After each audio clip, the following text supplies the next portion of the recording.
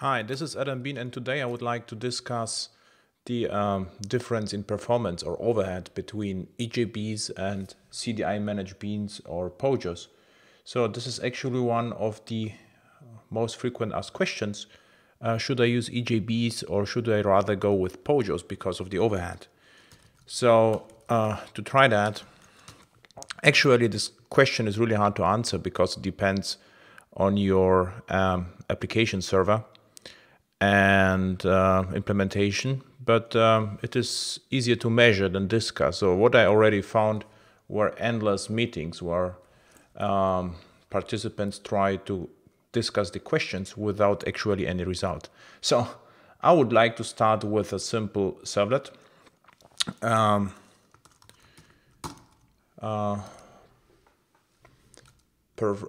Let's performance gate. So com a bean overhead, and this is just a regular Java 6 servlet, so we have that.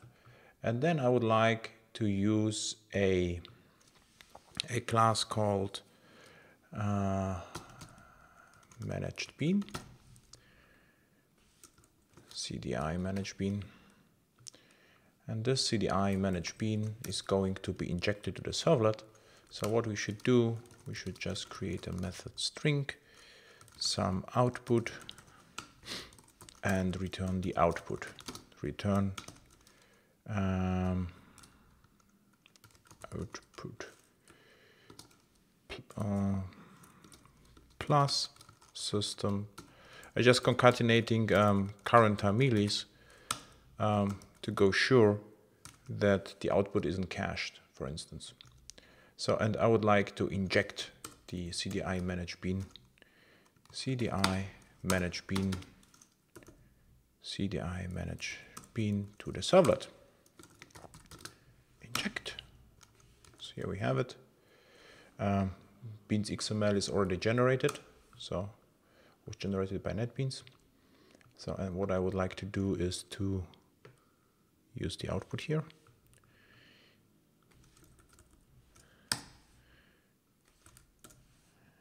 This would be bean some output. So there's lots of stuff which is actually not used. Like just remove that. So simple HTML5 application. So let's try that. Run. And now it will start the database and Glassfish, and we'll try to deploy the application to the server. And then start the browser. So it takes a while because it's a cold start of the application server of Glassfish. And yeah, now it's deployed. As you can see, it seems to work. So this is the URI we need. So now, to generate some load, we need a tool. And tool I built is Lightfish. So it monitors the performance. And what I also did, I pre-installed Lightfish, and Lightfish is an agent which runs on the application server and monitors Glassfish and gathers the performance metrics. So it should already run. So let's try that. 8080/Lightfish, and as you can see, the application server runs for 1 minute, and I can start the monitoring, but I'm not ready yet. What I also need performance or load generator, stress test generator, and what I do, I would use JMeter.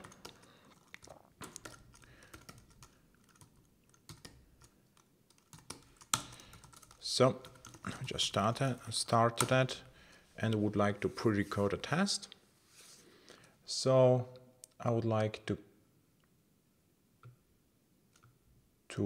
create some load, so a thread group, and I would say number of threads, let's go with 10 threads forever, and ramp up periods is 1 second. No, let's 5 seconds, so 2 threads a second. And then I would like to create a listener, a sampler. And this has to be an HTTP request. And what we have the path here, and we have the server name is localhost. The port number was 8080. Get is okay, and the path is this. And to verify whether it actually works properly, I would like to use to install a listener, and the summary report is just fine because I'm only interested in the error rate, whether it actually works. So let's start the test. Start. No. And I would like to measure the error rate. As you can see, 0 errors.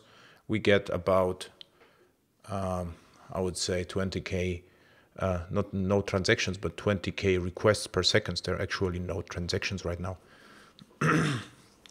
So, which is actually amazing. So I will just stop that. Clear the results. And then start Lightfish, light view. So what I would like to do first is to start the monitoring. So now it gathers the metrics, and they are pushed over a long polling to a client, and I would just like to start the client, which is light view. So this is a small JavaFX application, and we have heap size, transactions. This is actually the Lightfish transaction, so every 2 seconds it stores something in a database. We have paranormal activity, so we have here the number of errors, which is 3 errors for some reason. We have 1 busy thread, and we have no commits per second and no rollbacks per second.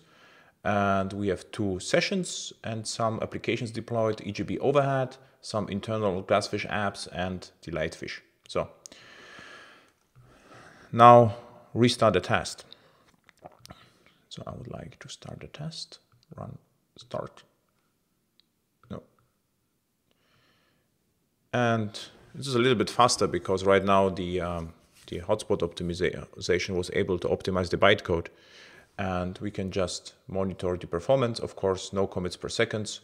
We see queued connections, so the Glassfish is actually busy. We have about six busy threads and no transactions. So they are actually, again, there are just the internal transactions, and we have about 90 threads count and peak threads counts above 100, and heap size looks great. So there seems like no memory leaks. We have about 200 megabyte RAM. So 20K transactions per second. Requests per second. So just, I would like to shut down the threads. Clear the results. And then introduce an EJB. So I would like to change that. So we have, I would just rename that. Copy, paste. I would call this a real EJB. So the real EJB is an EJB, and so it is transactional. And the performance gate servlet uses the real EJB instead of the Managed Bean.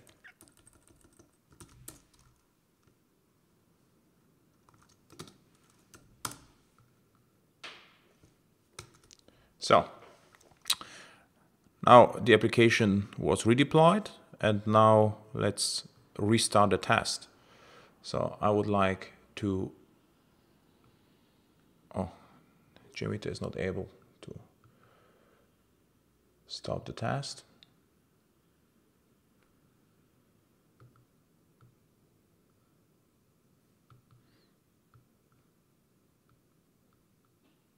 Okay, it's not a big deal. We will save the test plan as EJB overhead and just restart JMeter. EJB overhead and then just restart JMeter. So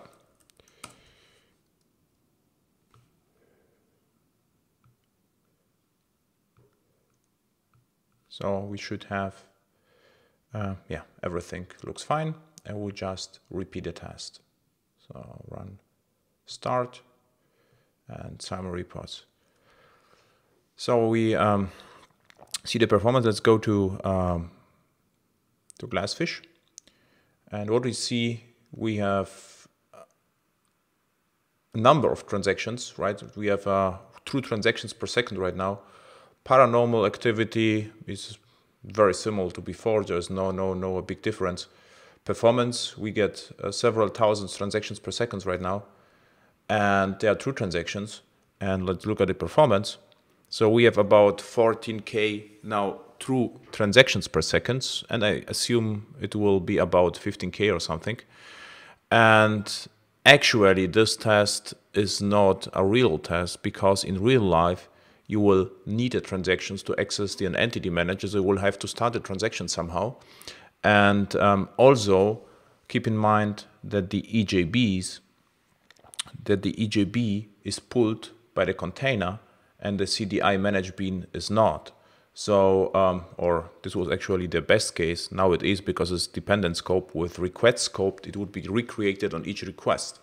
So what we have right now, the EJB are of course a little bit slower than CDI Managed Bean, but we get still amazing performance. So we have about 15,000 transactions per second, comparing to about 20K requests per second.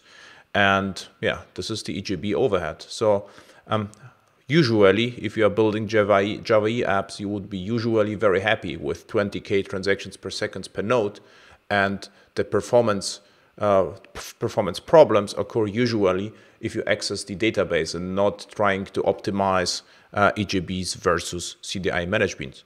So thanks for watching, and see you one of my upcoming conferences, workshops, or real-world projects. So thank you.